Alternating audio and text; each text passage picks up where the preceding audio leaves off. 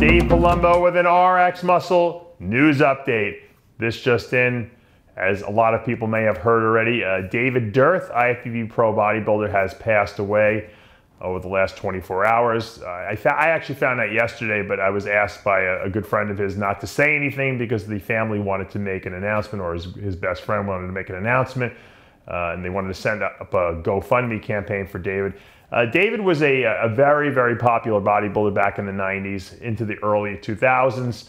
He was one of the guys that had gone over to Vince McMahon's organization, the WBF, at one point, for a couple of years.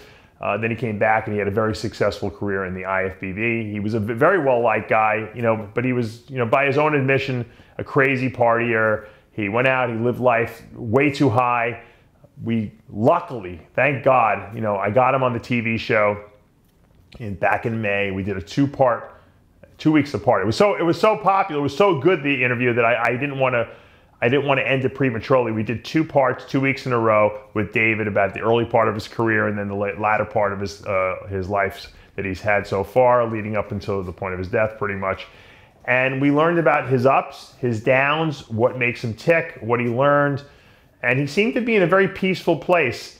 When I talked to him last, he had some bad times, and he had made a comeback of sorts in his own mind. He was back in the gym training. He was doing a lot of God's work. He was working with the horses in West Virginia, the race horses, something that he was very passionate about. He found a lot of peace and solitude there, and he posted a lot on Facebook, and he gave out a lot of positive messages, and people really, really liked that interview that we did. It was honest. He didn't try to paint himself as any kind of superstar.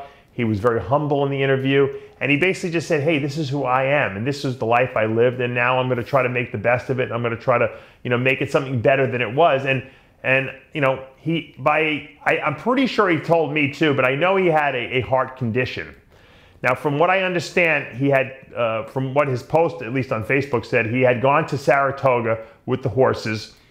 He was, I don't know if he was getting a horse ready for the end of the day, and he was giving it water and hay, whatever, and he reached back and he heard a pop and he tore his bicep. And I think he actually herniated a disc too at the same time. He had to still drive back with the horse 12 hours back to West Virginia. When he got back there, he went to the emergency room and obviously found out he had torn his bicep, and he had surgery to repair it. Now, I think he had torn his bicep multiple times, from what I think, if I understood the post correctly. What happened over the next 24 hours after he got the surgery was he developed some hematomas and some abscesses, basically an infection in there. So I believe they went back in and cleaned it out. Now, the time frame I'm not certain about is he had a heart attack, or he went into heart failure at some point. I believe it was after this procedure. I don't think it was during the procedure, and he died. And I don't know the exact details. We haven't gotten really an autopsy or a report back yet. But he did have a heart attack, and it was probably due to a pre-existing heart condition that he had.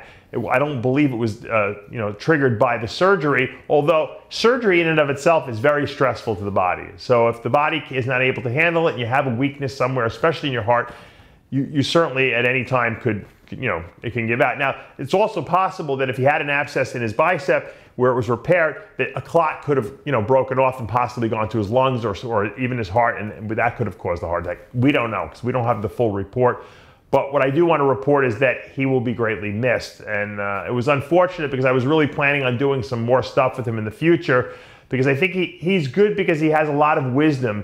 He's lived a lot of life, and he had a lot to give back to the bodybuilding community to help people maybe avoid some of the mistakes that he made back in the day, and to stay more focused on the path of bodybuilding and being productive and being positive about what you do.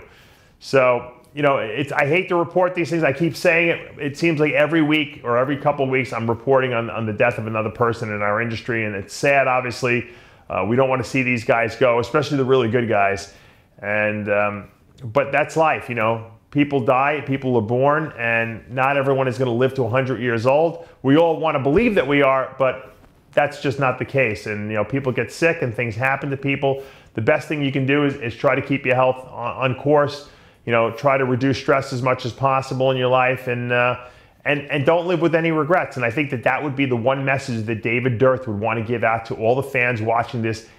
Don't live with regrets. He didn't. He lived his life on his own terms, and that's why he felt fulfilled at the end. I send my prayers out to his girlfriend and his family from our whole family here at RXMuscle. I'm Dave Palumbo with the Dave from Palumbo RXMuscle News Update.